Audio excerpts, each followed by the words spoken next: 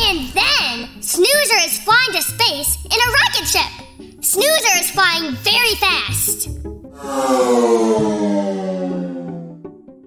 Inaccurate. This shuttle does not meet industry standards. Furthermore, Snoozer is wearing no protective garments. This would certainly result in a swift demise. Zot, you silly goose! Snoozer does have an astronaut suit on. But you know what? What? It is invisible! Inaccurate. No such suit exists, and it is highly unlikely such a suit would ever exist, as it would serve little practical purpose. Anyway, Snoozer and Snoozer's invisible suit land on a planet. It is very quiet.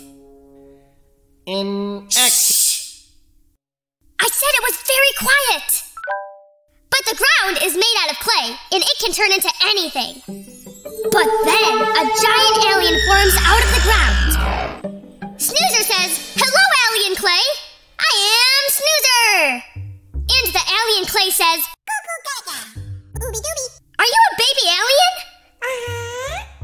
"Where are your parents?" "Then I will adopt you. Let's go back to Earth. They have cookies there." So Snoozer and the alien clay go back to Earth, and they eat cookies.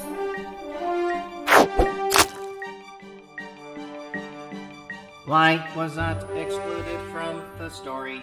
Because the alien would be very afraid of Zot. Aliens aren't used to seeing robots. You are a robot? Well, I guess so. But I don't really look like a robot. I look like an owl. But I also look like an elephant. Plus, I have fuzz crystals inside of me. Zot could eat cookies. Okay, Zot is eating cookies with Snoozer in the alien clay. The end. Satisfactory. Hey, where's Checkers? Snoozer, Zot? Where were you? I was off looking for fuzz crystals. I found a nice little blue one.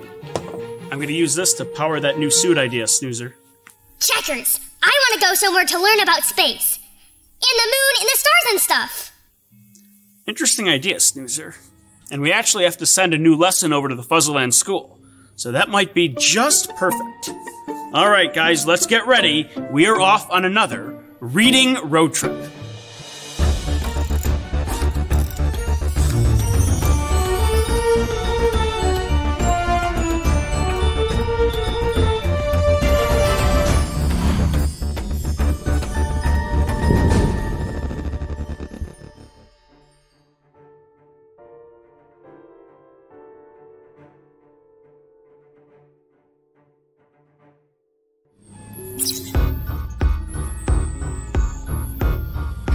Seatbelts. Check. Backpack? Check, check. Recording. Uh-oh! I almost forgot! Recording! Sounds good. Sending in 3, 2, 1.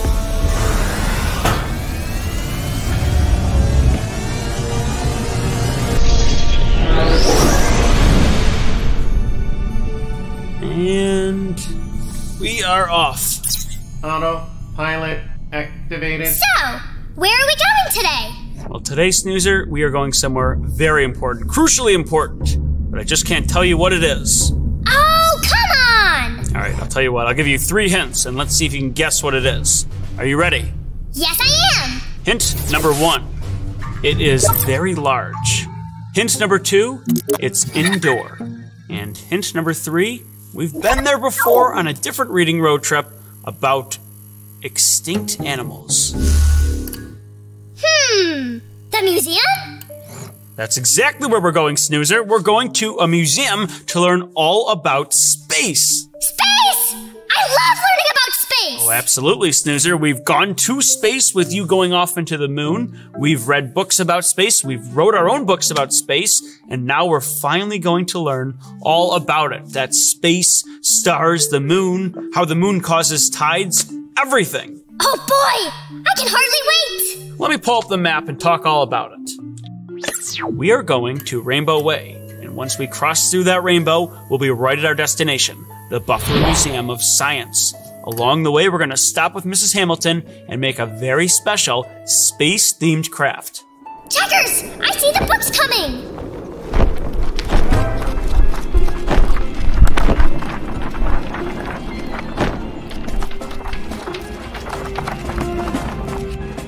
Let's check out a few.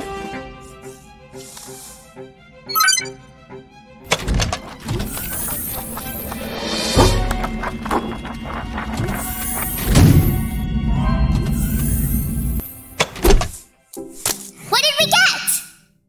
Here you go, Snoozer.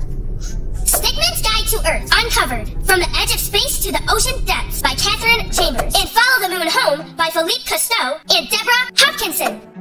Well, Snoozer, those sound absolutely fascinating. Would you like to take a closer look? Mm-hmm. All right, Snoozer. Entering in 3, 2, 1.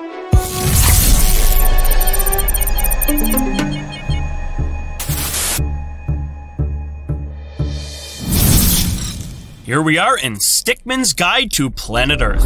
Looks like we're going to be traveling from the edge of Earth's atmosphere to 36,000 feet below its surface in this book.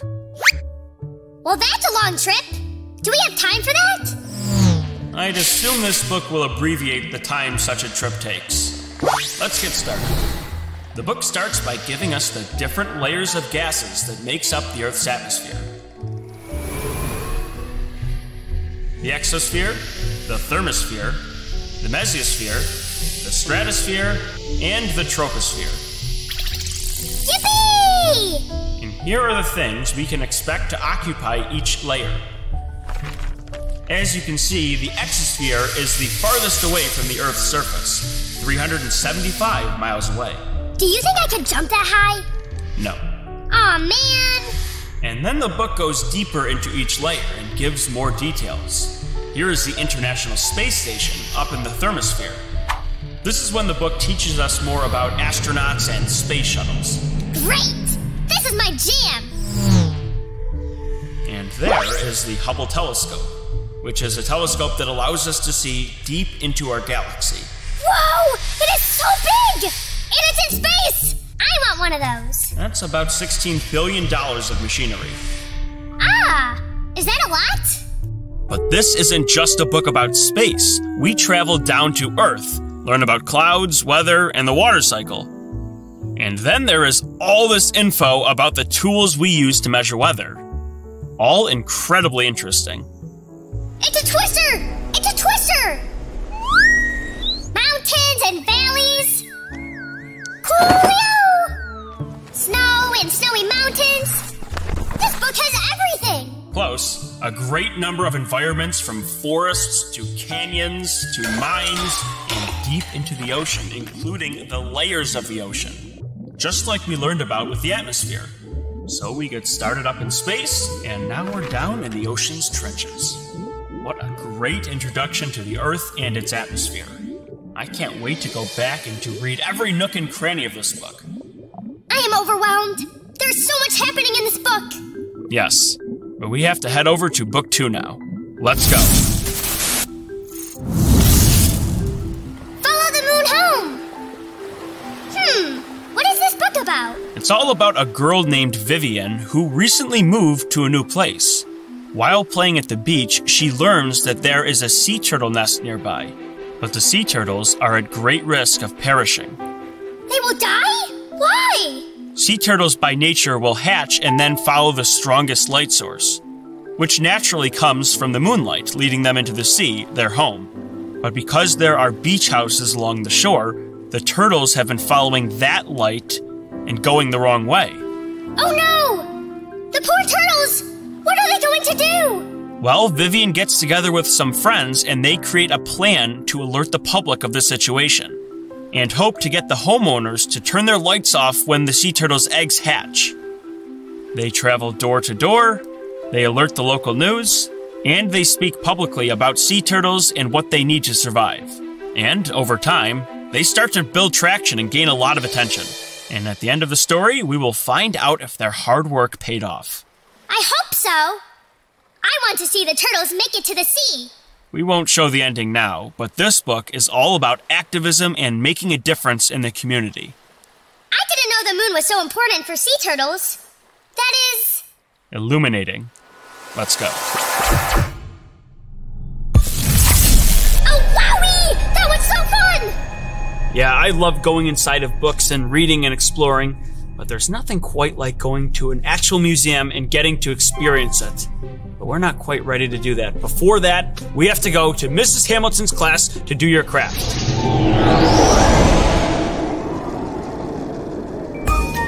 Hi, boys and girls! Would you like to do the Mrs. Hamilton craft just like me? Guess what? You can! Head to your local library for all the materials that we use in the craft. Plus, we have activity sheets, games, and a whole lot more. Your library might even have their very own Snoozer. Come and see me! Anyway, back to the show.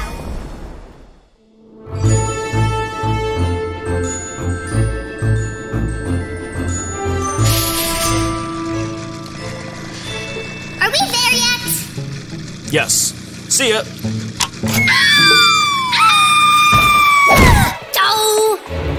Oh my goodness, Snoozer, you came in like a shooting star. That's great because we are talking about stars in space today. I know, and I thought we could make ourselves our very own shooting star. Wowie! What a coincidence! All right, well, what do you think? Should we start cutting out our pieces? Absolutely!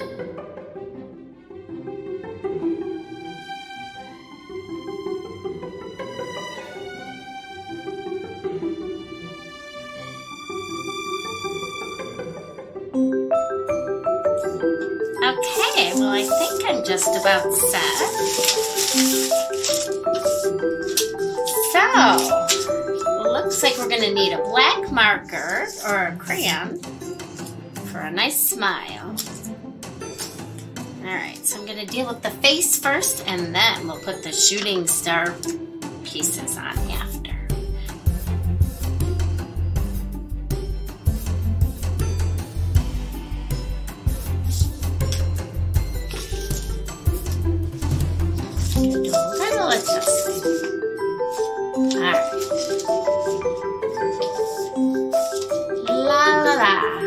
What do you think? That is beautiful! My star is angry! Angry? Why? Because he did not get enough sleep last night. Oh my goodness. Well, maybe he'll be feeling better tomorrow. We all feel different ways all the time. Well, thank you, Mrs. Hamilton. I had a lot of fun. I did too. So I look forward to seeing you next time, Snoozer. Goodbye!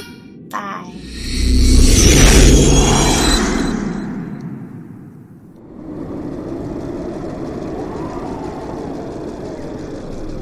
And then I made my star angry because he is tired.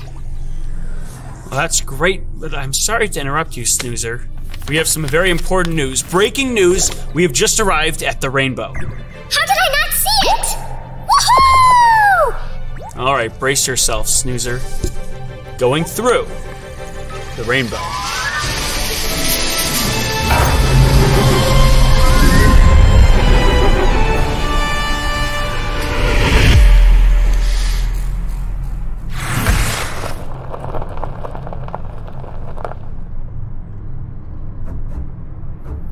Well, we have just arrived at the Buffalo Museum of Science. Are you ready to go inside? We're finally here! This is going to be epic! Well, let's go off and explore space.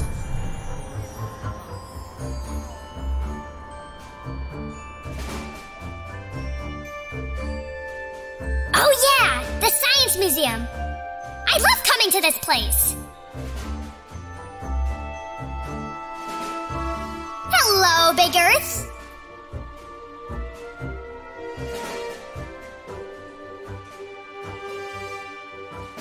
Wow, this is a pretty sight. Yes, Snoozer, right ahead there is the moon. But this exhibit imagines what would happen if we looked into the night sky and we replaced the moon with another planet. So let's move through all of the 8 planets. Mercury.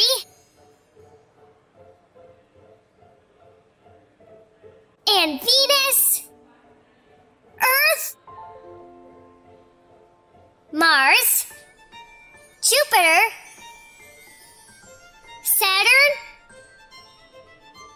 Uranus,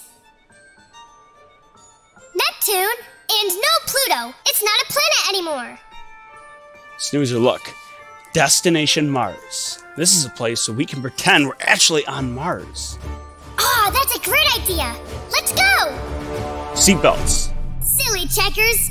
I am the pilot. Let me start. All right, you do it. Seatbelts. Check. Backpack.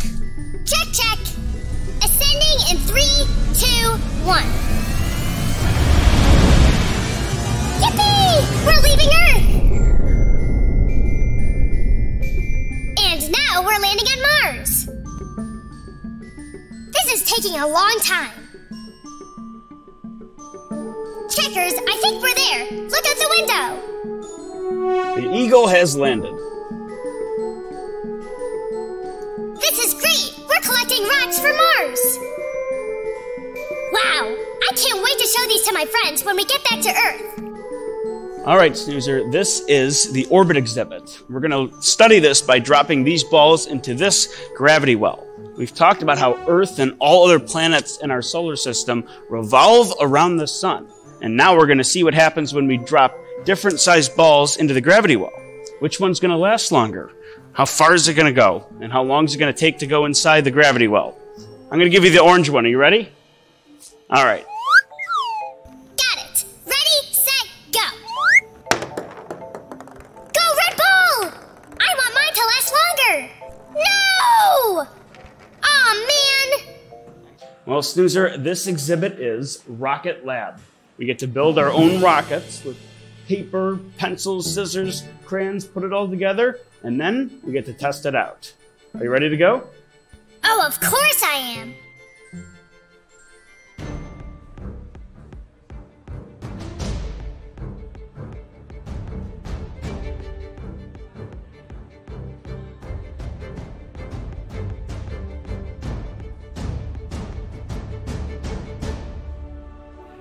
Where to, Snoozer? The moon? Or Mars? I want to go to Mars. All right. Maiden voyage.